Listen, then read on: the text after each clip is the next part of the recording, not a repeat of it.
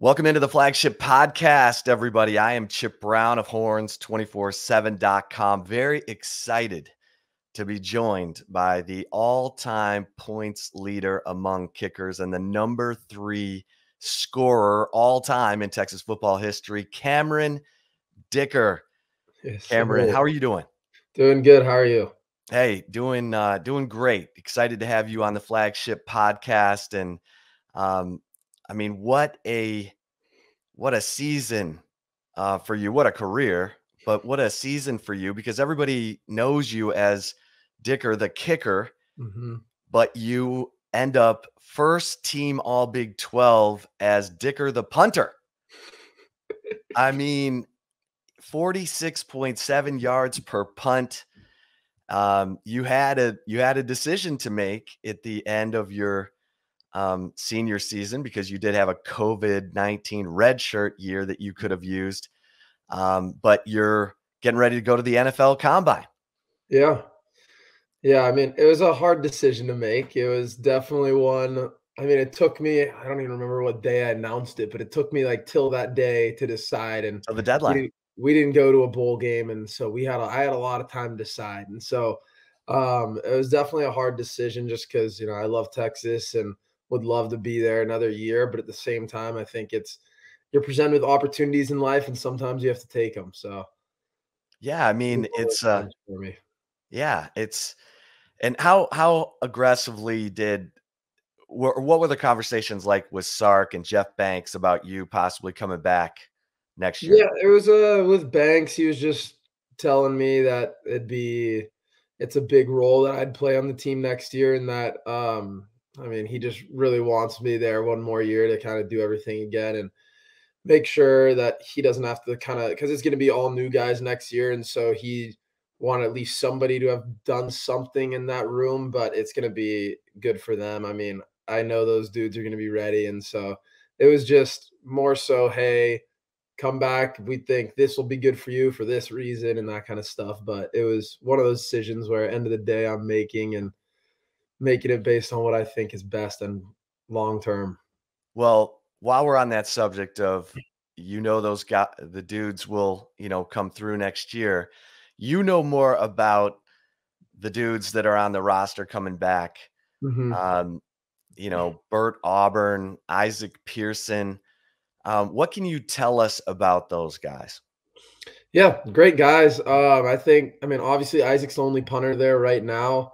They're going to be bringing probably a punter in the summer because we need another. You don't just have one punter on a team, and so all the dudes are going to have to compete for a spot. If things go well, it's Isaac's spot. If he performs like he should, and then Bert is gonna come in, and Gabo Lozana will come in, and they'll compete with Will Stone when he gets here in the summer, and see how they do. They both did well last year during the season, during practices and everything. So it'll be a good competition, kind of for all the positions. It'll be good. Yeah. I mean, big shoes to fill, uh, from Dicker the kicker. And Cameron, I mean, there's a lot to get into with your career, because you came right in and took over. And what way to introduce yourself to Texas fans than with the game winner against OU? 9 seconds left, the Red River shootout, the winking gif. I guess you were winking to Joseph Osai. Is that right? I think so. Honestly, I believe so. Not even sure anymore. Or it was kind of the chin Yeah. up Yeah. smile. But take us through your mindset, going out to make that kick. What's going through your mind? And obviously, you become an instant legend. Yeah. I mean, obviously, as a freshman, it's your first time being in there. You're wanting to do something to kind of make a name for yourself in that game. And it was just cool to kind of have that opportunity to do so. I remember at halftime, forgot who it was, but a couple of people were like, "This might come down to you." And I was like, "Let's do it." And so it's one of those things where you have to have that confidence going into it. And I know every day of the week that I'm working towards that. And so as a kicker, those are the kicks you want to have.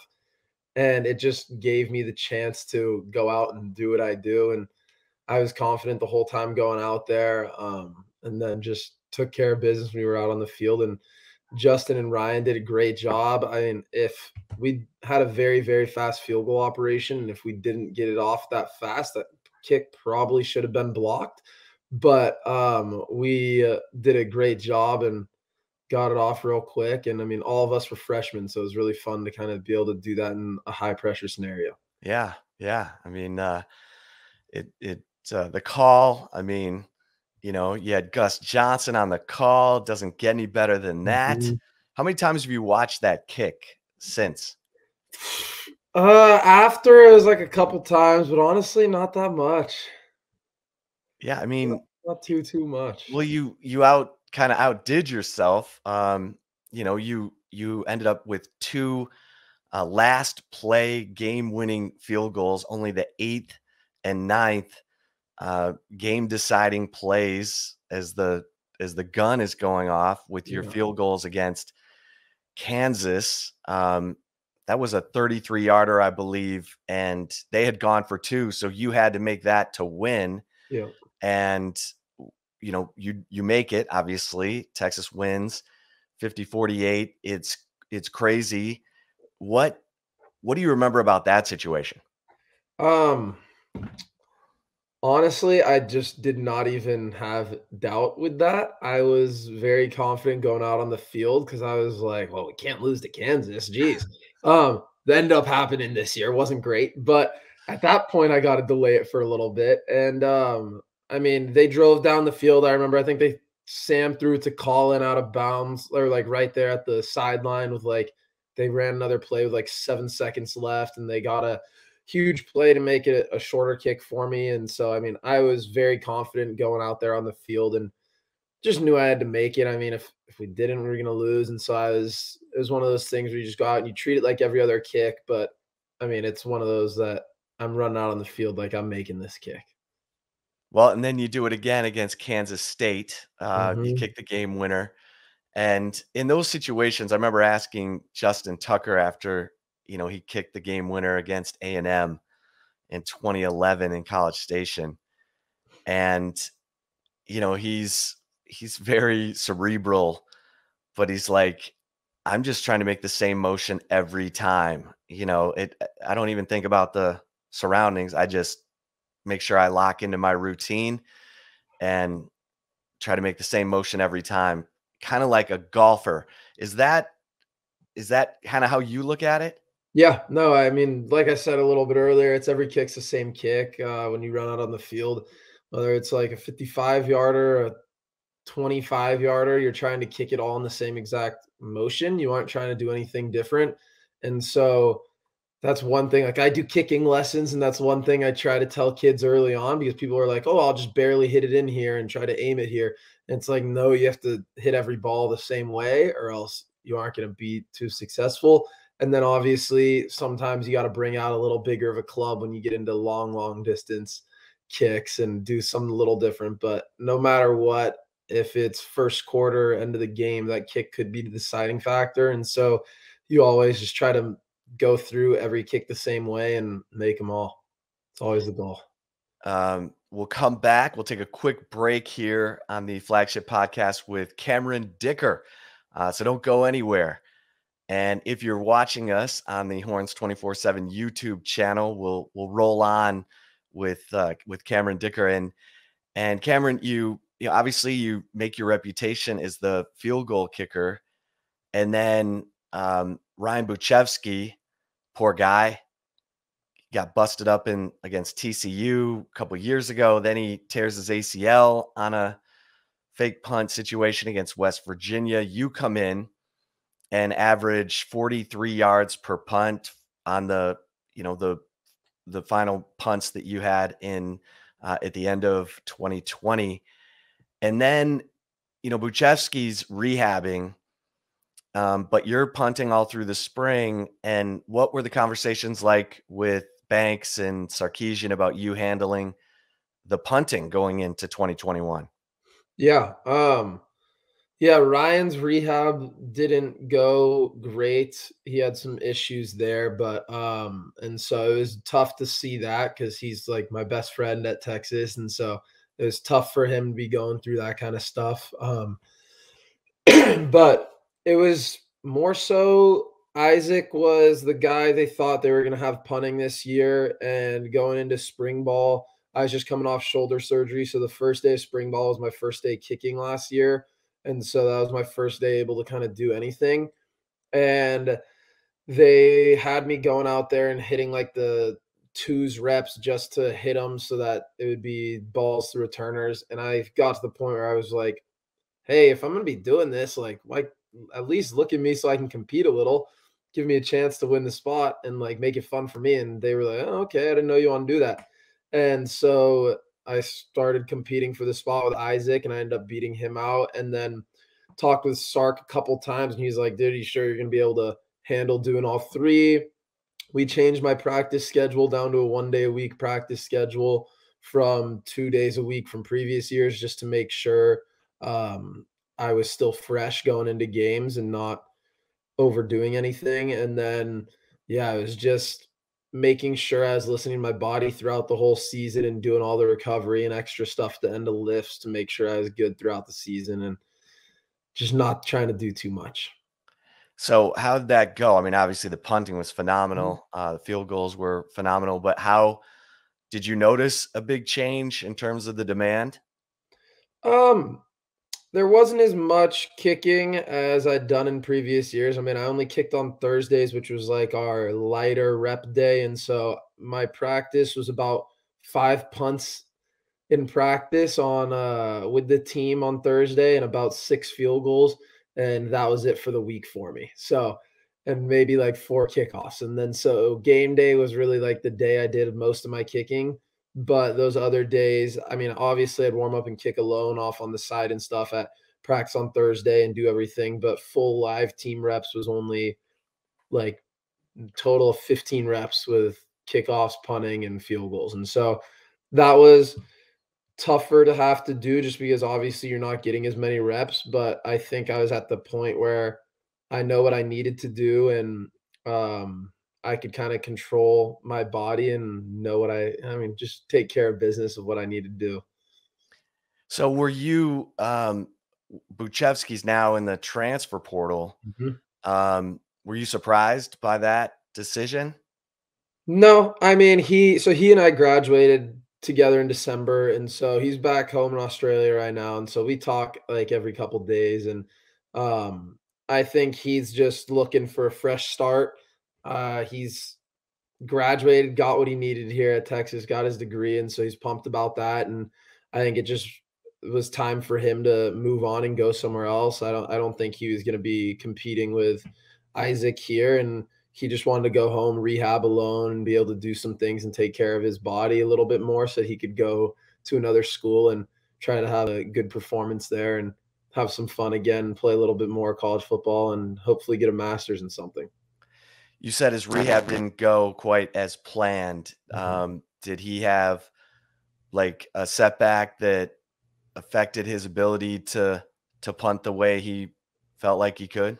Yeah, I think there was just issues where every time he'd go out and punt, it would just have reoccurring like pain and things. And so I think there's a little tendonitis or something, but it was just things that he was obviously was bummed. It was like a tough thing to go through just because when you have that surgery, you're hoping everything goes well and it's the 6 month protocol and you're healthy, everything's fine. But it's, I think, a lot harder than people think it is, and so it was tough to see him go through that, but he did a really good job going through everything and being supportive with me throughout the season, kinda helping me with everything, and so I really loved that. Yeah, you mentioned it. It's going to be a whole new crew for Mhm. Texas in 2022 because Justin Mater, the snapper, has is moving on. Yep. Obviously, Buchevsky was holding, and you were kicking field goals, punting, and doing it all. What from a mindset standpoint of the kickers? I mean, you know Auburn. Do you know Gabo at Yeah, all? lived with Gabo last year. Okay, and and then Will Stone Mhm. from Regents. I don't know. Do you know him? Yep, helped get him to Texas. Okay, okay.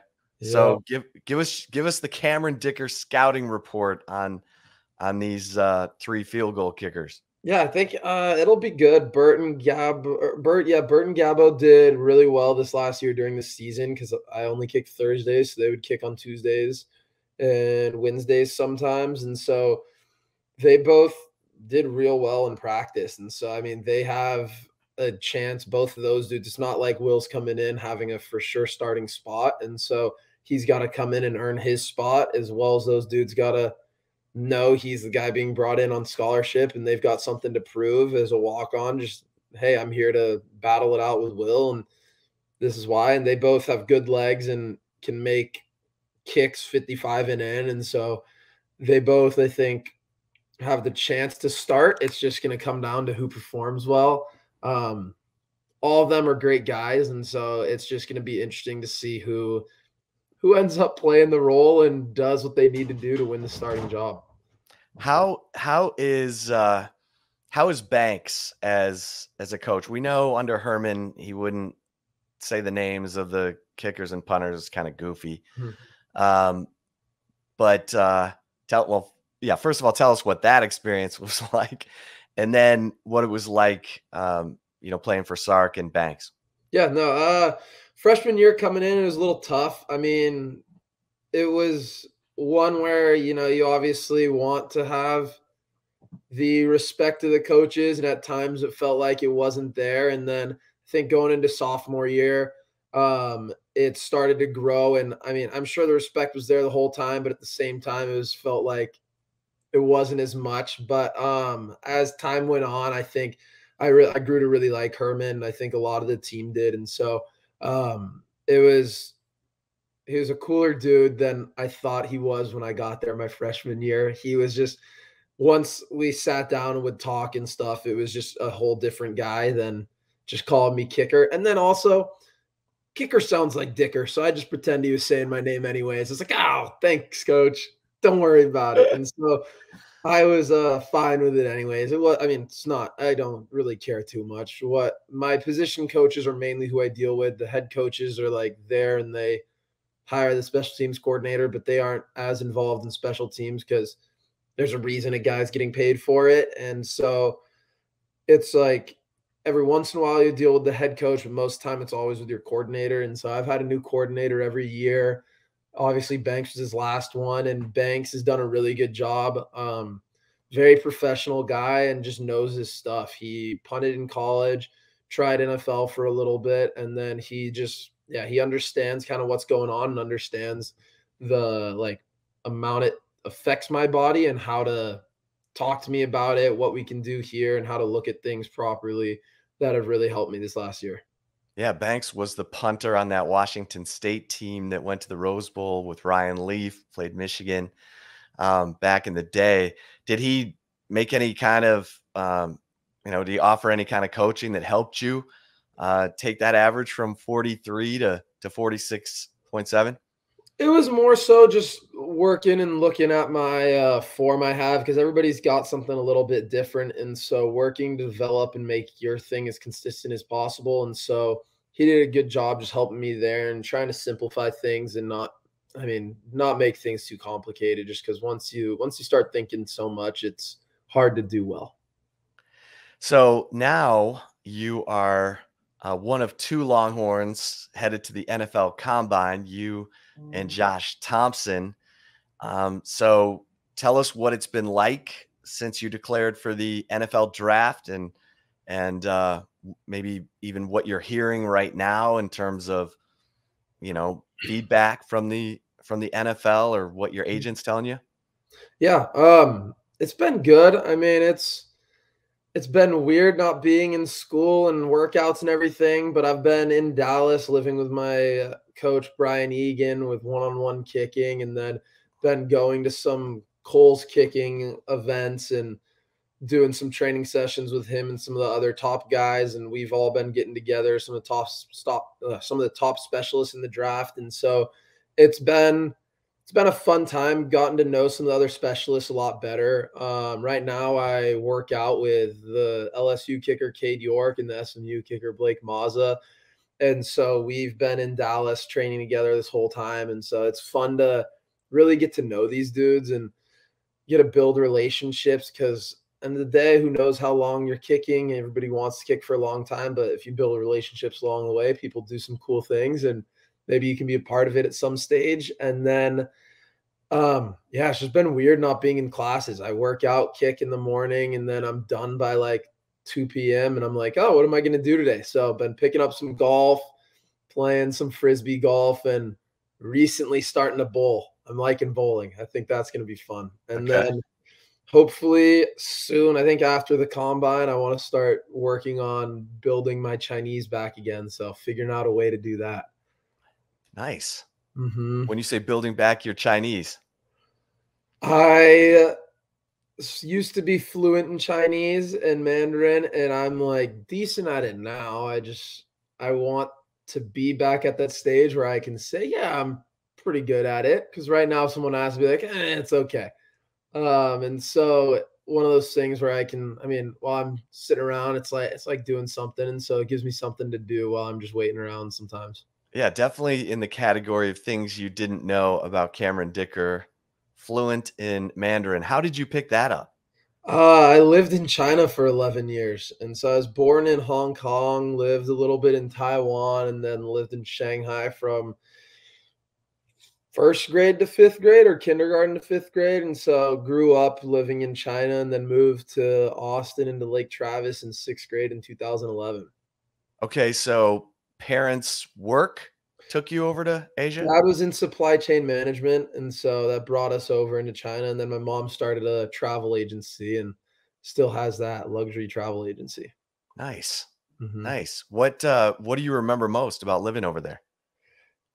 Honestly, it was a lot of fun. As a kid, you don't have to follow the rules, so it's a lot more fun as a kid than I think it would be as an adult.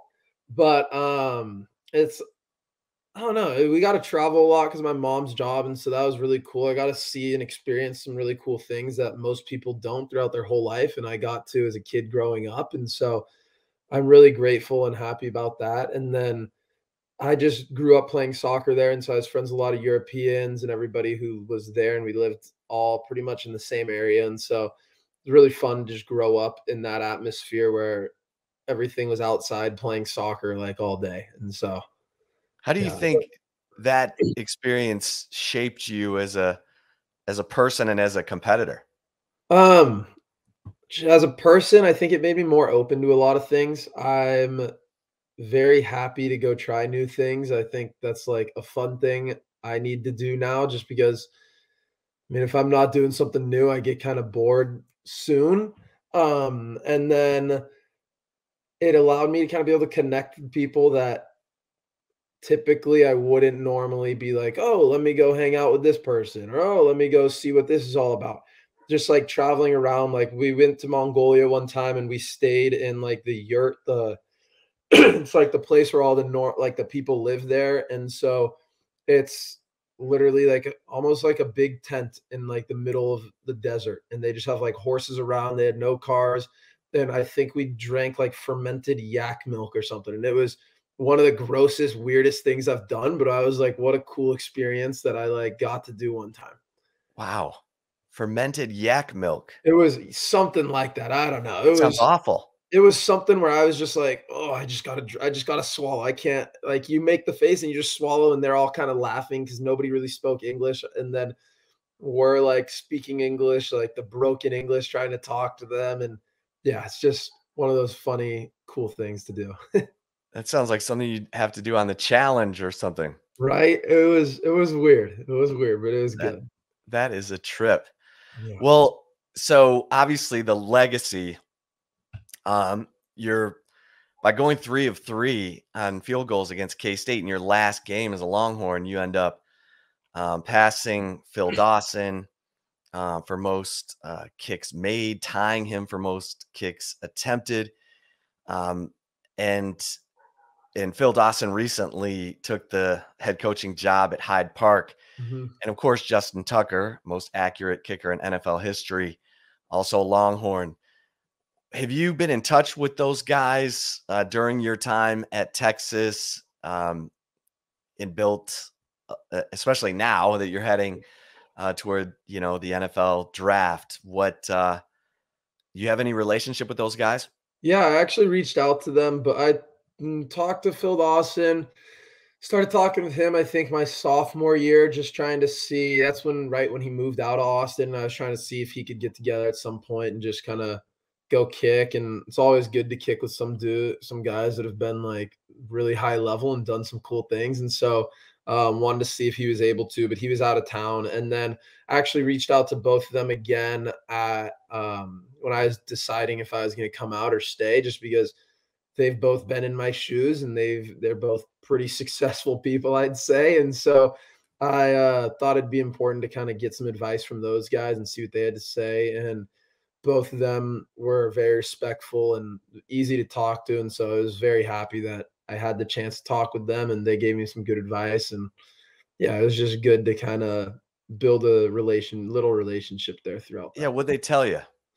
Um, more or less kinda take what you have. You're given some big opportunities right now, so roll with what you have because you never know what happens in the future, and then also, like, do what your heart wants to. Don't make a decision based on something else other people are telling you. Do what you wanna do, and end of the day, so you don't look back and you aren't like, "Oh, I wish I would have done this. Oh, I wish I would have done this." You can always look back and say, "I know I did this for this reason." And so, um, yeah, I just think both those advice were just great for me and kinda just eased my mind a little bit throughout the process. Yeah, and both those guys were undrafted. Mhm. And Dawson kicked for 20 years in the NFL, and Tucker's, as we said, the most accurate uh, field goal kicker in NFL history. Yeah. What did they tell you from that standpoint? I mean, usually only one or two kickers get drafted per cycle. Mhm. So, what's your mindset going into the draft? Yeah, I mean, I'd hope I'd be a number 1, 2 guy.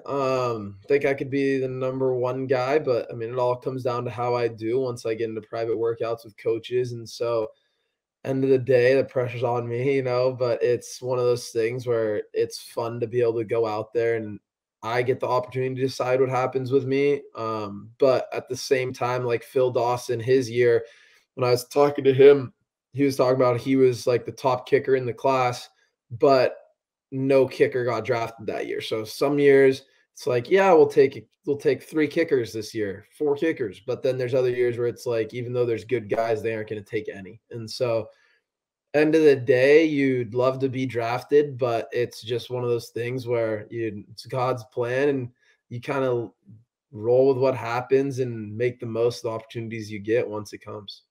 What stands out to you most about each of those guys? I'll start with Phil Dawson. Mhm. Super family oriented dude. He was very, very nice talking to. He's a Texas man, and so it was just good. I don't know, he just was like a wise guy who was just able to talk to me and just be a normal human and just interact with me and know what experiences I've gone through and be able to kind of just help me through that next path. So it was cool to just be able to talk with him and see everything. What about Tucker? He's cool dude. He's an interesting man, obviously, with his opera and everything that you see online, but he's a very cool dude, very nice guy, and so he was helpful and he was just really telling me kind of like, "Hey, you have opportunities." I wasn't the top dude coming out of college. Things have obviously worked out for me now. I'm happy with everything that's happened, but you're in a different boat right now and you have the opportunities to go to do this and why not go take that? Because you never know what's going to happen. And I thought that was really cool coming from him and that he was rooting for me and just kind of excited to see where everything went. And so it was good talking to him and hearing everything. Well, you've been training in Dallas. The Mhm. Cowboys might need a kicker. Who knows? Yeah, that'd be lovely. Yeah, That'd be that'd be a convenient, good right? gig. Yeah. Do you? I mean, is there a team you'd love to play for, or how do you look at that? I grew up not even really watching football. I don't even think I knew what football was until like I was 10. I mean, growing up in China, it was soccer for me, and so my friends were European, so we'd get together on weekends and watch soccer games early in the morning.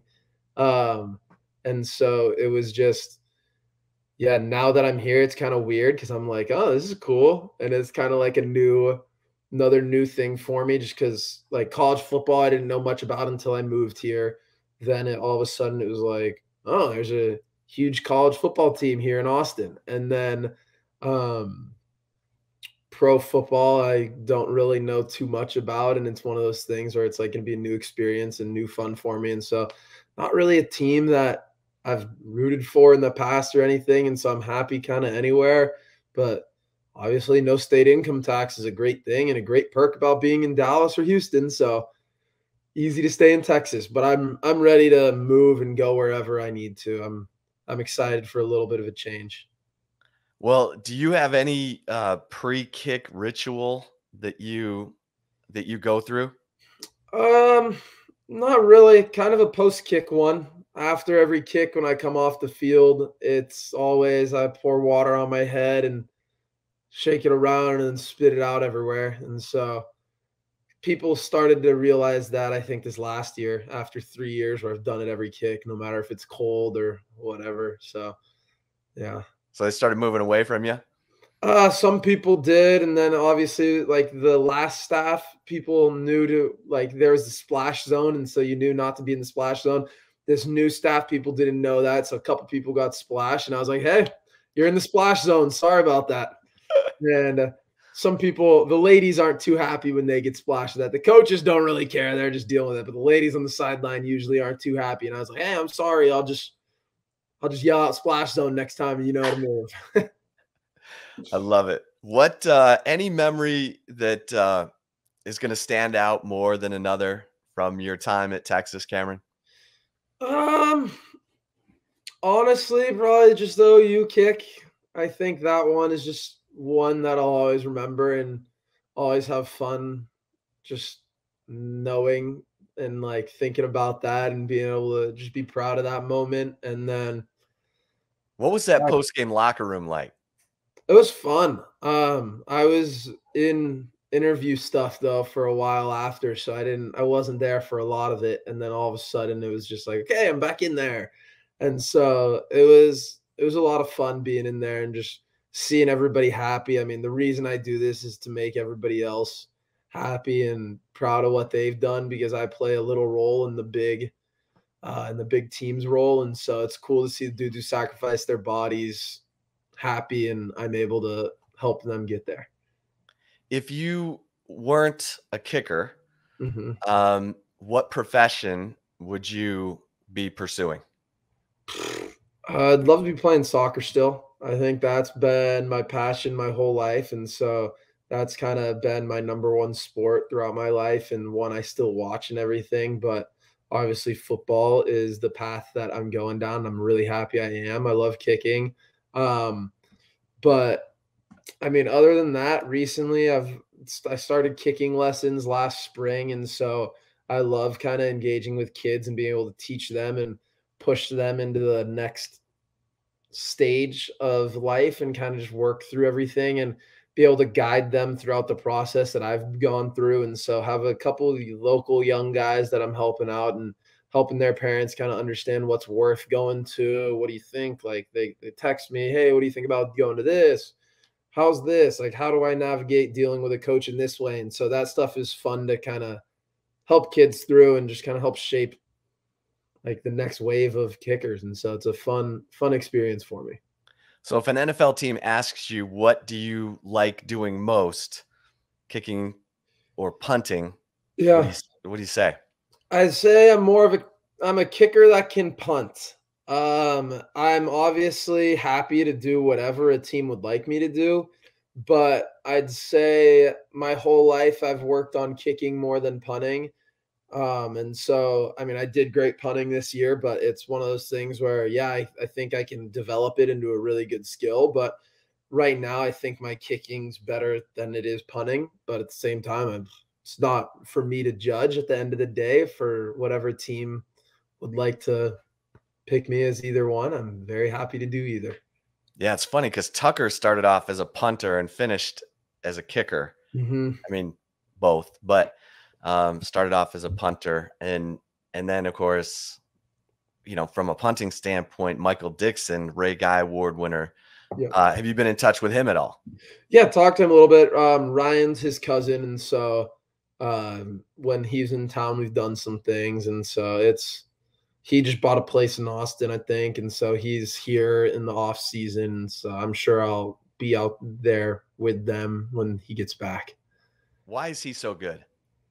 I think he's just able to lock in those moments he needs to, and then he has a lot of tools in his toolbox punting, and so gives him the like this last year he had his double punt where it got blocked and he's able to just kind of make a play happen. So he's athletic and just makes things happen and understands what he needs to do and is one of those guys that's kind of like, awesome, let's go out there and let's roll, like putting on a show. And so he's one of those dudes who understands what he's doing and does it really well. Well, Cameron, this is an exciting time. We really, really appreciate you taking a little time for us here on the Flagship podcast. We'll be watching you at the combine and on into the draft, and we'd love to stay in touch with you, man. Oh yeah, awesome. Thank you. Hey, Cameron Dicker, ladies and gentlemen, Dicker the kicker, and that's his. That's. I mean, it doesn't get any better than that. Nah. And great stuff with Cameron Dicker. Thanks so much, everybody, for listening. For Cameron Dicker, I am Chip Brown. We'll see you over at horns247.com. Until the next time here on the Flagship podcast, stay safe and keep the faith.